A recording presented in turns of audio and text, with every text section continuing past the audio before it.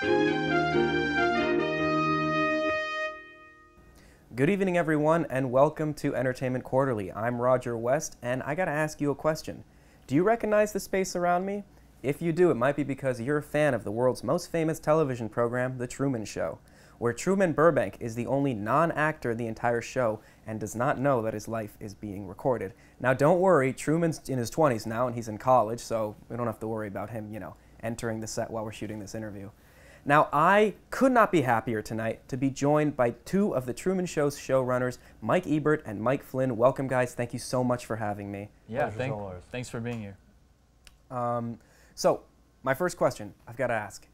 I feel like there's a lot of challenges to shooting a show of this caliber. I mean, the production is huge. You're simulating an entire town. So, what are some of the challenges that come with shooting The Truman Show?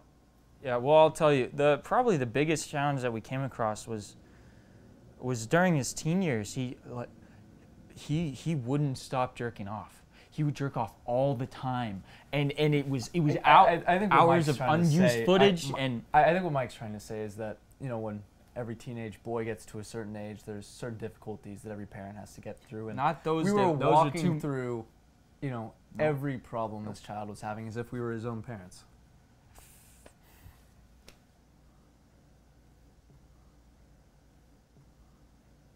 So, what about one of your proudest moments? What would be one of the proudest moments on the show for you guys? There's just so many moments that stood out. I mean, it's kind of Well, hard for us to I'll pick tell one. you I what our least proud moment was this one weekend we sent him to this Catholic retreat in hopes to get him to stop jerking off. Oh my God! And because we thought it would shame him, but it angered him, and I've never seen him do it so much in his life. This unusable footage that I went a week without eating. Every time I think what Mike's trying to say is we really put our life into our work, and so, I mean, every time that Truman failed, it felt like we were with him. Truman, cut it out. We can hear everything. The house is paper-thin walls. I would say that one of the proudest moments that we witnessed was probably when he was riding his bike for the first time, right? When he was 6. It was nice back then. Truman, sweetie? Truman, your grandma's here. She wants to say hi. Can you come outside, Truman, please? Mike? Yes. Mike Flynn. So you kind of work the financials, you're in production accounting, head of production accounting, and shooting such a massive production, it's got to have a lot of costs. So what are some of the financial challenges that come with shooting The Truman Show?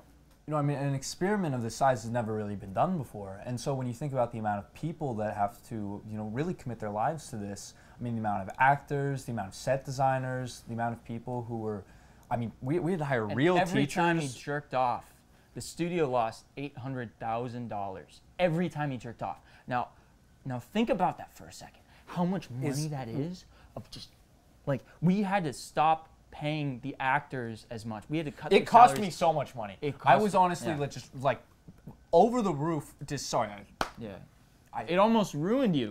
It almost ruined me. I refinanced my house. Yeah. I got divorced.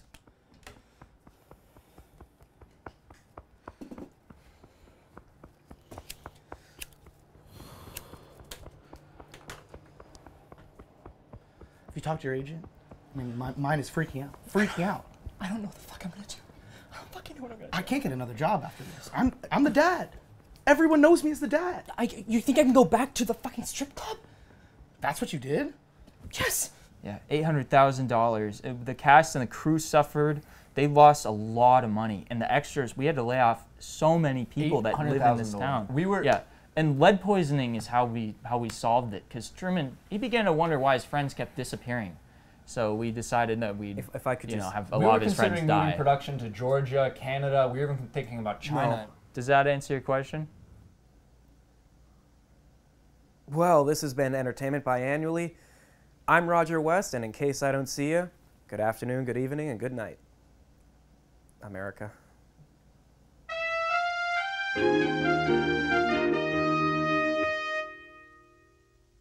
Hey, you. You're gonna die. Probably soon. And you haven't even tried the new Mountain Spring soda yet? What the hell are you doing? Get it today.